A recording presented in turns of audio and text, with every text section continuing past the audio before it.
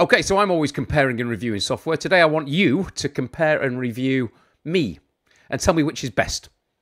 Very simply, I'm always in different places when I record my videos, so it's not practical for me to have a nice posh studio look behind me, you know, like with a bookshelf with neon lights like so many YouTubers do.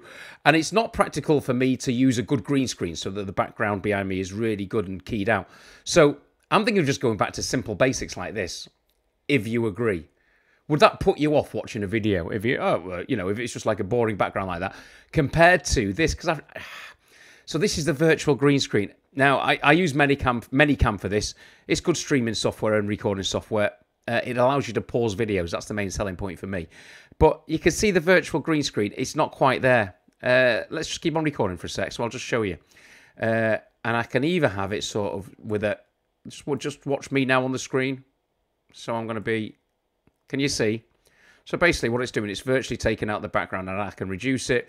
If you have it so that you can't see the virtual background, it just looks a bit weird.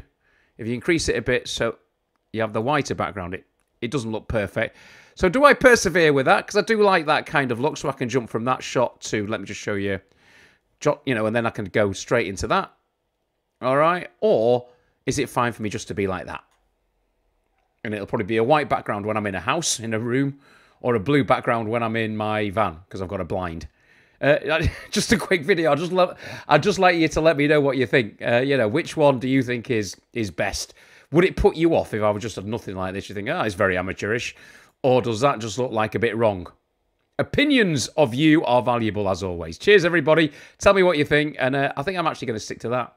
And I'll see you next time in the video. Once you've voted, I will stick to it. Take care. See you soon.